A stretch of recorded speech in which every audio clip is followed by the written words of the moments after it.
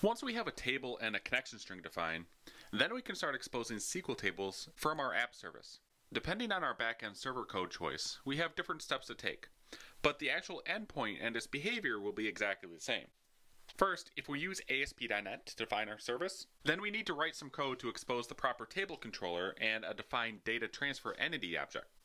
If we use the default node approach, then we can actually configure and expose the table completely through the portal.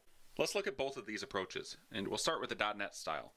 When you're using ASP.NET MVC approach, we need two pieces of information to expose a table from our service.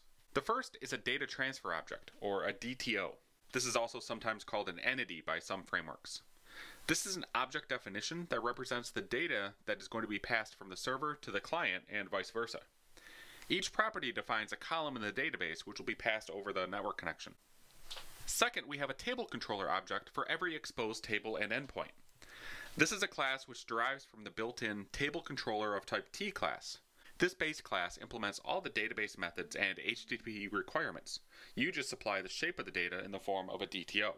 This might sound like you have a bit of work to do to expose a table, but it turns out that it's not that much code, and the Visual Studio template creates both of these for a to-do implementation, which you can then just replace with your own data objects. The data transfer object is a public .NET class that represents the data going back and forth from the client and the server. Anything you want communicated between the client and the server must be present in some form in this class. This class has a second purpose in your service code as well. It also serves as the database model. Notice that it derives from an entity data base class. This is a class in the Azure SDK, but it ultimately derives from an entity framework class. Entity Framework is the latest in data access and ORM technologies from Microsoft. It's essentially the same as SQLite.NET if you've taken our XAM160 data and mobile class. The public properties defined on this object are mapped to columns in the associated database table. The base class provides the database requirements, including 5 mandatory columns which are mapped to public properties. There's the ID, which is the primary key, created at, which is when the record was created, deleted, which is whether the record has been deleted by the client, updated at, the last update timestamp, and the version, which is the current version of this record. We'll look at these 5 columns again when we examine the Node.js approach. They are a required part of the database schema for any table exposed by a table controller. You can add them to an existing table, and we'll see this approach in a bit, or you can let Entity Framework create them when it generates the table as part of the code first generation mechanism. As I mentioned a moment ago, Entity Framework is an object relational mapper, or ORM. Its job is to map a table in your database to a .NET type. The DTO you define will determine the shape and the name of the database table that it represents.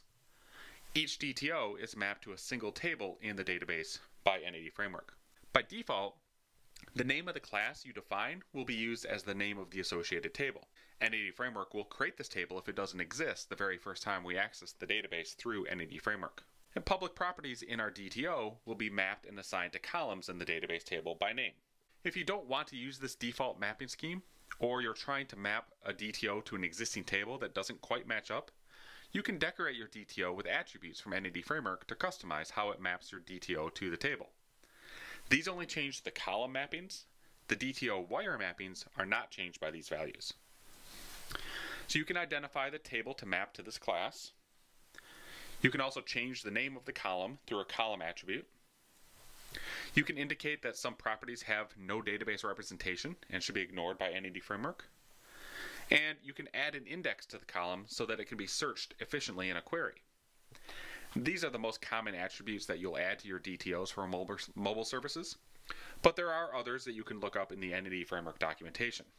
You can define foreign keys and relationships, you can specify the column data type, you can indicate that a column is required, or you can set a minimum or maximum length for the text.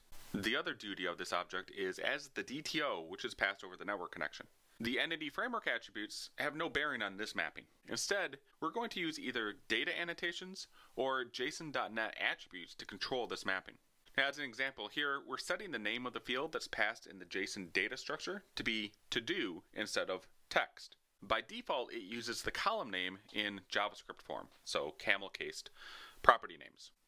We're showing the JSON.NET approach here, But you could also use WCF data annotations, things like data member, to control the wire definition.